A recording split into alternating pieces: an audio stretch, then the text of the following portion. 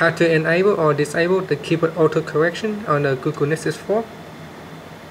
So with the auto corrections, whenever you type in a wrong spelling, you can actually use the spacebar to automatically correct that word. So if we go back here, so you can see I'm going to put in the word password. So I put in the wrong spelling on purpose here, and you can see on the suggestion list, you can actually use the spacebar to correct it. So you can see once I tap on the spacebar and the word is corrected for me.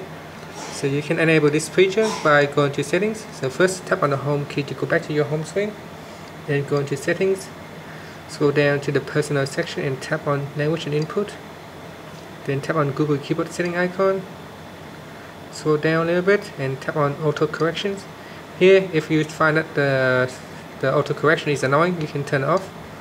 Or if you want to use the modest, aggressive or very aggressive option, you can also choose that option also. Then just tap on the home key to finish. Thank you for watching this video. Please subscribe to my channel for more video tutorials.